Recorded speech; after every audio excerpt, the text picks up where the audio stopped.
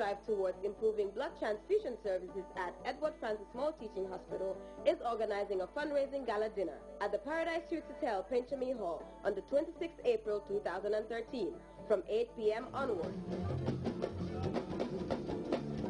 Entertainment by New Era, Humanity Stars, Jelly Magic Kanute, and Poetic X. Platinum tables, $50,000. Diamond tables, $40,000. Gold tables, $30,000. Silver, $25,000. And bronze, $20,000. Individual tickets are $1,000.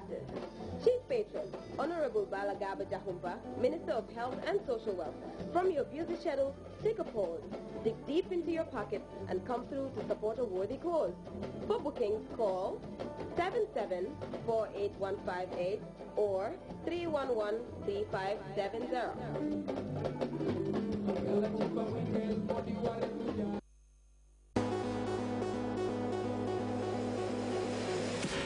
QCell's Q Football is the easiest way to get up-to-the-minute updates of your favorite football team in league or cup competitions.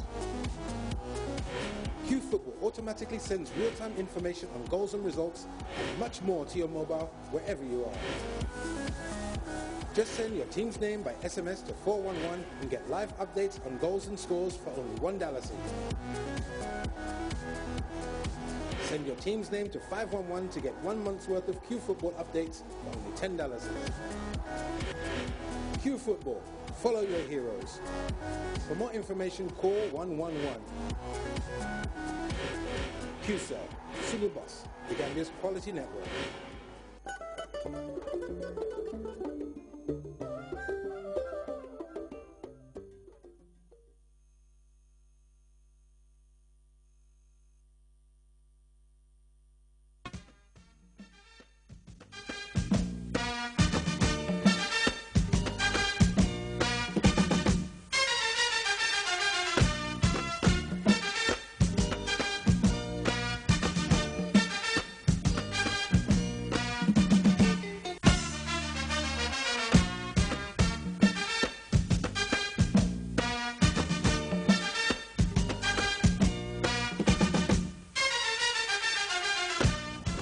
Hello and welcome to the interview.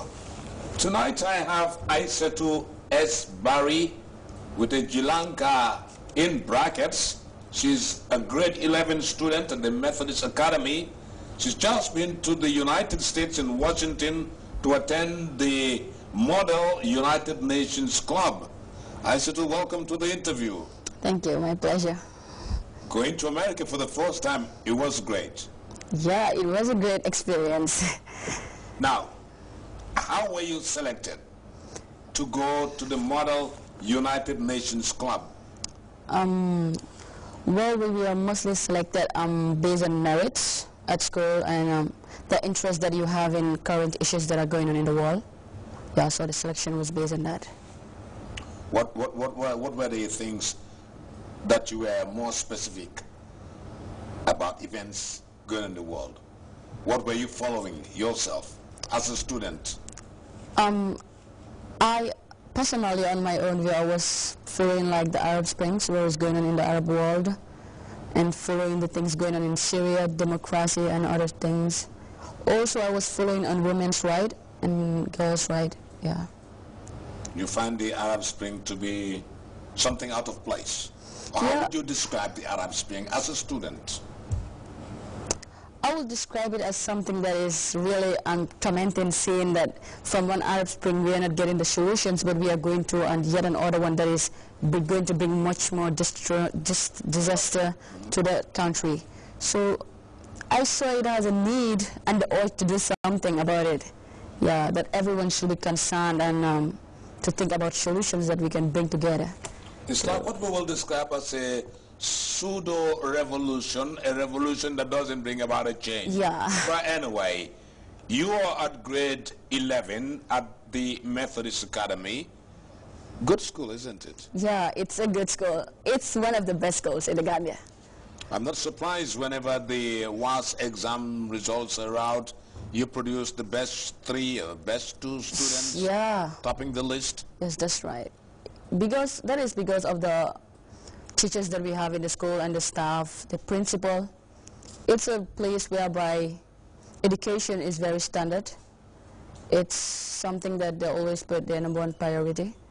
It's very hard to be in Methodist, but also it's one of the best schools that you can go to and get very good grades in the Gambia.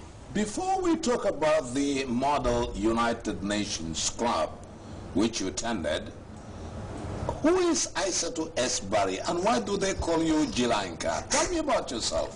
Wow, that's easy to answer, I think, because there's not much about me. Aissatou Barry is a girl of 17 years old, as you said, in grade 11. Yes, I am a fuller. Jilanka is, the Jilanka came as a result of the dedication and love that I have for the first family of the Gambia. I am a strong APRC, not a supporter, but I'm a strong APRC militant. So that's what brought the name Jilanka. That's not the only name, but that's the name that is much more known. Yeah, so I just decided to be Aissatou S. Barry Jilanka. And your friends call you Jilanka? Yeah, they call me Jilanka. Yeah, because, yeah, they call me Jilanka. Yeah. Aissatou, you were selected among 32 Gambians that went to the United States in this Model United Nations Club. When it was made known to you that you're part of this 32, how did you feel? I feel very happy in the first time, but what I felt the most was I felt very proud because being chosen to go and represent your country, you are not representing your individual self, you are representing the Gambia on such a big gathering. It gives you so much pride because I believe that Gambia is all that we have and Gambia is my pride. So it's an opportunity that I want. So being able to get that opportunity to represent the Gambia, it was really something that made me very proud. Now, tell us something about this Model United Nations Club. What is it? Okay, the Model United Nations Club is a club under the UN. It aims at bringing together students from different parts of the world, from different categories, students at school level, colleges, universities, to bring them together and make them to step into the shoes of world ambassadors, through which they can discuss about some of the problems going on in the world, because they believe that when students are the future leaders of tomorrow. So they believe that when students are brought together to discuss about some of the problems and they are left alone to make the decisions without any form of interference, they alone are using their own mentalities to see about the problems. We believe that if that is done, students will try to know what is causing the problems, and when they think of the solutions, that might cause them not to cause the same mistakes when they step into the position of world leaders in the future. It's like repositioning you in the present world. Yes. How did the Gambian contingent that went to the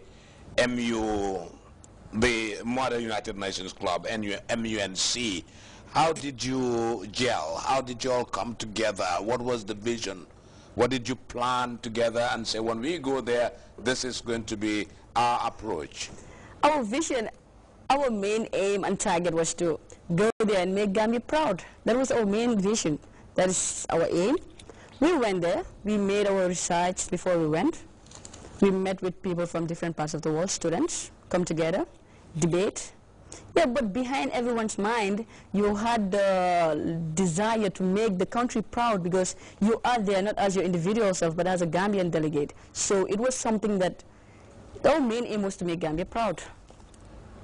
All of you were students? Yeah, all of us were students with teachers from different schools. Very well. Now, this was, like you said, your first visit to the United States. Yes. What was your impression about the United States? You were in Washington, D.C., District of Columbia. Yeah, it was a great experience. I have to admit, yeah, America is very beautiful, the developments, you see all of that, but yeah, it makes you, to me it didn't make me, because it was something that was uploaded by many African delegates, but in me it instilled the spirit of envy to want your country to be